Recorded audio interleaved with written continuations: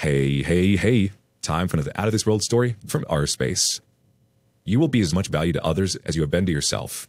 Today in our space, we learn how important it is to love and respect ourselves, because if we can't love ourselves, how the heck can we expect others to love us? Value yourself enough to choose to be with someone who wants you as much as you want them. Wife had an online affair when we started going to marriage counseling. Advice appreciated. Me, male 24, and my wife, female 23, have had a rocky relationship the last 6 months. We got married 2.5 years ago. The marriage counselor was open and honest with me on my mistakes, and although I was a bit hard-headed, I eventually understood my issues and I started to make drastic changes. I now go into the gym 5 days a week. I've been much more persistent in loving her and dating my wife. I've been listening to her instead of trying to answer every question. I have grown closer to God in my faith. Essentially, I have been growing as an individual to be the best version of myself. And for about 3 days, I was feeling great about my efforts and telling her how sorry I was for how I've been. However, despite this, I still noticed her being distant. I thought that she just needed time to see my efforts in changing were genuine. I wasn't perfect. I made mistakes with her. I stopped being the guy she wanted to be with. But I apologized for this and told her that going forward a change would happen. A marriage counselor saw this change and was proud of me for making these changes. But also through this time, I noticed how she had been growing closer to her online friends. She'd been receiving Snapchats. She holds the phone away from me when she texts. She acts cold to me when I try to be intimate. Yesterday, I had felt like something still wasn't adding up, that there was this piece of the puzzle that was missing. I love this woman, and I've been giving my all listening in marriage counseling, doing what I needed to do to change. And yet, there was no change for her. So I checked on one of her devices despite knowing already what I would probably find. On the device, everything was revealed. Ever since we started going to counseling, she's been sexting and messaging one of her online friends. Doing it while I'm not home at work. Doing it in our bed. Doing it all while I told her my greatest fear was being cheated on, and she told me that I never have to worry about that from her. I was not distraught upon finding this, and said I felt vindicated, that this relationship was failing not just because of my mistakes, but because she was also failing. I immediately called my marriage counselor, and she was shocked to hear this. She stated that this was unexpected from her, and explained how I should handle it. I confronted her when she got home from work. I asked her to sit in the living room with my mother and father present to have witnesses. I told her that I knew, and asked her what her plan was. For me to find out, then walk? For her to keep this up as I was getting better. She said she didn't have a plan, nor an excuse. She said she feels terrible she did this, and said that it was a friendship that got out of hand. That she wanted to stop, but used it as an escape from our marriage problems. She said she was never ready to get married, that she got married because that's what she was expected to, having a sheltered religious upbringing. She revealed these deeper issues to me, but again, she said she should have been more honest with me, and said that she feels nothing but regret and shame for her actions. That night, we slept in separate beds for the first time in a long time. Just the night before, she told me how much she loved me and was proud of me for getting better. This whole time, it was a lie. She was seeking pleasures from another man. I went for a walk last night and prayed my heart out. I went back to the room and told her I forgive her, but I'm still hurt. I told her I still want this to work, but things would need to be different. My marriage counselor stated that we will be having an emergency meeting on Monday. In the meeting, a plan will be put in place on how to proceed. In my heart, I still love her, and I want to make this work and rebuild. However, if she is hesitant, or says she needs more time to figure herself out, then it will be over. My marriage counselor said I need to value myself because I deserve to be loved and chased after by someone who will put in 100% just like me on making this work. To be honest though, I already kind of know that her heart probably isn't in it to make it work. But until I ask her myself directly and wanting a straight answer, I will not know. What hurts the most is that she was never honest with how she felt. If she was really feeling like it was too late after my mistakes, then I'd rather have her just left me. This has rocked my confidence, which I was already struggling with. This morning she said she was in disbelief that I could find it in myself to forgive her. But she doesn't know how she can forgive herself, and she needs that time. Last night, she says she wanted to just be friends for now, as being close feels too painful. It's understandable as D-Day just having. I'm not spiteful of her. My faith in God and my belief system has given my peace through this hurricane of emotions. I want the best for her. I want her to be happy. If it's with me, then we will reconcile and work it out. If it isn't, I hope she finds happiness somewhere else in life, since she does have really deep emotional issues tied to her family origins. Would like some advice from those here on how I should approach this going forward, on what feelings I might expect, and what life will be like if this doesn't work out, or if it will. I love this woman, I do, but I also know if it wasn't meant to be, then it wasn't meant to be. A first bit of advice comes from Necessary Sector 358. My wife couldn't understand how her betrayed husband could forgive her. She did, however, after much discussion, come to accept it happen. Now, for a very long time, she is grateful whenever we think about it, which honestly isn't much. Note, forgiveness came after the truth came out. Trust is based on truth. I don't think the truth has been examined yet. I think you two may be way too early to make any long-term decisions. I think it would be appropriate to separate. The just be friends comment seems too convenient. Commit to reconcile or divorce. You can always drop the divorce paperwork if it looks like you and she are really committed to reconcile. Your counselor is right, OP. You need to value yourself. It's unacceptable to let people walk all over you and betray you like this. She made poor choices and now she has to suffer the consequences. You're putting in more effort than she has. You're bettering yourself and she just seems to be half-assing this. In fact, from what you've said, she doesn't seem to be remorseful at all. I feel like she would have been more upset if she wanted to make things work. We shouldn't have to chase people and force people to love us and treat us the way that we deserve to be treated. It's very easy for someone we love and who loves us to respect us by respecting and honoring the relationship or marriage. I think you really have to ask yourself if you could live with yourself knowing that your partner isn't fully invested. By forgiving her, it means putting yourself second and really devaluing yourself. Update. Wife had an online affair while we started a marriage counseling. So it turns out this affair has been going on since January. Back then it was more of an emotional affair, but then escalated as time went on. Last night, she stated that she has been wanting out of the marriage since January, but didn't know how to say it because she was afraid. This was despite me never laying a hand on her or ever yelling at her. She even contacted him again last night after she said she would break things off. I asked her up front if she had feelings for this guy and she said yes, she did. She said that she is sorry, that I deserve a better wife, and I agreed. She said that she is messed up and a terrible person, and yes, I agree. She said she is a habitual liar and, yep, nailed that one. She's been lying to my face for 5 months now that everything was fine and nothing was going on. She has been slowly turning the story against me with her friends and family privately, telling them how I don't like any of them, how I'd like to put on a fake face around people, but I'm a selfish person. Yeah, I wonder how much of that was just her trying to play it up because she caught feels for another guy. I still told her that I loved her deep down, I do. But because I love myself, also, I can't do this anymore. She hurt me. She has continued to hurt me. This year, she has made me feel like I have had to walk eggshells around her, trying to figure out what she was thinking. I had to live in fear if I was or wasn't doing the correct things. Even though I have sincerely apologized for mistakes I've made, and she has said she forgave me, but she never did. And it hurts being lied to that I thought someone was willing to give me a chance when it was all a lie. I don't even know what her plan was, to keep this up for longer while I continued to think it was all my fault, to eventually walk away randomly without me ever knowing why. She says she feels disrespected that I checked her devices to discover all this, but how does she think I feel? She said that from the very beginning of her marriage she knew she wasn't ready, but never expressed it to me, never gave me hints, kept enabling me when she didn't raise concerns over mistakes I was making, telling me everything was all right, telling me she was still in love with me. How much of that was a lie, I wonder? For 4 years I gave this woman my heart. I chased after her, and we had the fairy tale wedding and courtship. All of that was a lie. I told her I don't feel comfortable with her in the house, especially when she made a comment last night asking if she could trust me. She stated she could stay at a friend's place for the time being. She packed her things and left quickly. She said she regretted that things went this far, but I don't want to hear it. She has no idea how much she has scarred me. She has no idea how much the images of the things she has done in my bed for this other guy have haunted me. How much she has hurt me. If she was truly unhappy, she should have just told me and left like an adult. Not play me around as if things could potentially work out. She said it best. She has acted like an immature girl when I deserve a mature woman. I wish her the best. She has deep issues that need to be resolved so she can be happy again with herself. She is terrified of how she will break the news to her parents of what she did to me. I'm sure, though, she will bend the truth and lie to some extent about what happened. But I don't care what her family or friends think. I deleted my social media and blocked numbers, so those jackasses will never contact me if they think this is all somehow my fault. I will not hear any of it. I am done. I'm checked out. Completely. We don't have any major assets and she already has her own separate bank account. This process of separation will be very easy. I have spoken to my father who's gone through this before, and he is walking me through it. So I'm in good hands and have a great support group. I cried one final time last night, not for losing her, but the immense feeling of shame that was hovering over my head this year to finally be gone. It still comes in waves, but it gets easier when I remember the things she did. How she was wayward, how she folded at the first test of our relationship. I recorded our final conversation for my own protection. She stated clearly in the video that this was on her, and this is mostly her fault that this thing failed.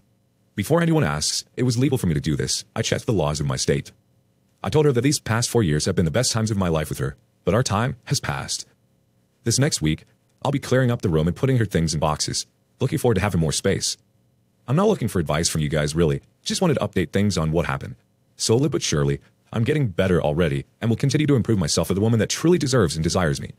Some tips on how to move forward would be great. Honestly though, I'm really kind of proud of how I handled things. I never lashed out or got overly emotional. Thank you. I think her saying she wasn't ready for marriage is just a way of her saying she wasn't ready to deal with whatever issues she has. She's projecting those issues into the marriage. You're not the problem here. She went into the marriage unhealed, and with too much baggage that ended up self-imploding. Update. I just don't get the why. I don't get why she would do what she did. She had a safe house, a loving husband changing for the better, an in-law family that loved her, a mother-in-law that she felt she could be more honest with than her own. And she threw it all away like that, 2 years of marriage, and she just imploded it without trying to at least try and reconcile. It's just insane to me. She now has to live on her own, doesn't have the support of my family anymore, doesn't have the security of a loving husband that would have died for her. And she's still telling people it was a mutual decision, as if I didn't cry my eyes after her asking her not to throw it all away. I just don't understand how a woman can be so heartless when it was only 2 weeks ago when she said she loved me with her whole heart. She'll never know how much she has actually hurt another human being with her actions. To just abandon someone so easily. Having a rough night at the moment. We've got a quick opinion from Flared Bag. I'm terribly sorry that this is happening to you. Some things are sometimes not meant to be. This is the time to focus on yourself and to look after yourself. That is your first priority. Whether she keeps on this path or realizes that she made a mistake is not your concern anymore. You're going through a very traumatic experience and should look after the number one person in your life, and that is you. Good luck, and may you heal quickly from this. The OP replies, traumatic is very much the word that hits the nail on the head. I feel like at times I'm worthless, that I was never good enough for her anyway, that I'm never going to find love again. It was only a few weeks ago when we were still doing okay, when she held me at night and told me everything was going to be okay. It's just left me feeling so crappy, the amount of manipulation she was doing to me. This experience has made me feel some of the loneliest and worst nights of my life. That she would choose someone else and just walk away like an immature child. Honestly, OP, it's natural to ask why, but I don't think it's something you're ever going to understand. It's absolutely gut-wrenching, but we can't get caught in the grasp of what-ifs, or I wasn't good enough, because that's simply not the case. You said it yourself. She was the immature girl. You need a woman. Don't put your focus on what she no longer has. Screw her. What would you tell OP? Update. For everyone that told me it would get easier with time, you're absolutely right. She rarely crosses my mind now, and my therapy sessions have helped me tremendously. I've been losing a ton of weight and have a personal trainer helping me with that. The thing that has helped me the most is realizing that she has thrown away a really good man. People around me tell me that they are shocked she would do this to me. Someone who everyone knows as genuinely a good dude who cares for others. I'm so glad she did what she did so I can see her for who she truly is. I wish her the best, but I'm a superstar catch in this world as she threw that away for someone who knowingly wrecked a family. Her loss. Another update. I've been doing amazing. No joke, I've been using the past 2 months to completely turn my life around after being betrayed. I've been going to the gym every single day for general cardio while meeting up with an old high school fitness coach 3 days a week to do intense lifting. My body has gotten so much slimmer, no six-pack yet, but everyone around me tells me I look great. I've also changed my hairstyle to that of a generic Afro classic man look to a more in-style cornrows look. I look like a completely different person. It's still me, but I feel like I am different. Like I've come out of the other side of a devastating loss, but have gained so much more self-worth. Even my coworker just today mentioned how I looked really smooth. I got some pictures taken of myself by my friend, who has a nice camera, and they came out really amazing. Other than looks, I've also been a lot more social. I joined a weekly young adults church night event. I joined my church's worship team, and I've continued to make friends wherever I go, just being myself. I even hit it off with one of the girls at the young adults night. She seemed to dig me, which was cool, and a nice confidence boost. The new job I started has been really awesome, and I'm even planning to become an investor with them, as the owner, who I'm good friends with, said it's a good opportunity at my age. I bought a couple of great books and have been reading them to help me mentally and financially. I'm not sure how my ex has been. My mom mentioned how she seems to be really tapped into social media, basically pretending life is perfect and whatnot, even posting photos of our cat, who she doesn't even have right now since he lives with me. I don't care though. She can live happily in her fake online relationship while I'm out there crushing life. Everyone told me it would get better with time, and it really does. Can't wait to see where I'll be in another 2 months. Update. A really sweet woman offered me her number at the gym today. Really cool thing just happened. At the gym today, this one lady who complimented me on my hair the other day came up to me and offered me her number. She isn't really my type, plus not sure if I'm ready for another relationship yet. So I thanked her, but said that I was currently going through something and I wasn't ready to put myself out there yet. She understood and said she was sorry to hear that. Even said that I'm a cutie and what's not to like about me. Told her I would see her around and thanked her for the compliment and offer. Going through what I went to really effed up my confidence and self-worth, so this happening was such a shot of confidence for me. She is very pretty herself, but again, not really my type, and I'd rather be honest with her about my status of not wanting a relationship right now. This has made my whole week, really. I haven't received a compliment from another woman since the beginning of the year when my wife became really cold towards me. Edit. Since a lot of people keep mentioning it about maybe changing my type, I want to also make it clear that this woman was also a bit older than me. Like she was probably mid-30s. I'm not saying there's anything wrong with that, but my personal limit is 29 and below. We've got some feedback from Frontline 5098. That a boy. Take them on they come, brother. Compliments are always welcome. Lavender Iris chimes in. That seems like it was a sweet interaction. She made you feel good and you kindly explained why you weren't currently available. I bet your honesty made her like you even more. Live Maze 6410 says, anytime you get a compliment as a man, you should feel great. Happy to make your week. Another update. Exciting update. Secured a casting agent. Over the weekend, I went to a casting call and got the number for an agent who likes working with local people. This was by pure chance as I talked with a dude in the line about how he got his start, and he mentioned he had an agent, which surprised me. He gave me her number and said to use him as a reference. I sent her an email and left a voicemail. She got back to me today and let me know she will take a look at the headshots I sent her. The next email she sent was literally a contact, instruction for what they need, and terms for her being my exclusive agent. She's not a big-time agent, but she has helped cast people into some pretty decent roles on shows and commercials. This is a pretty amazing opportunity. Literally one-to-one and asking an agent to take me on as a client. A lot of other actors spend years looking for one. I feel like this all might be some divine intervention. Regardless, this is really amazing, and I'm super pumped to be moving forward with her as my agent, provided all goes well. Hopefully I'll land some roles. We'll see. At this point, though, it wouldn't surprise me if I did, considering how fast this has moved after literally a week deciding to hardcore go for it as an actor. Karma must be real, man, because after my world falling apart, things are shooting upwards fast. Yes, OP. So many beautiful things enter our lives, we let go of the crap. Once you stop giving your energy out to things that are undeserving and placing that energy into yourself, miracles happen. Update. She reached out about a pet. She basically asked if she can see the pet, like for a whole day, and spend time with it. I'm not sure how to respond or if I should respond. It's been a solid 4 months since she left me. She left due to an online affair she had. Currently in the process of trying to get a divorce done.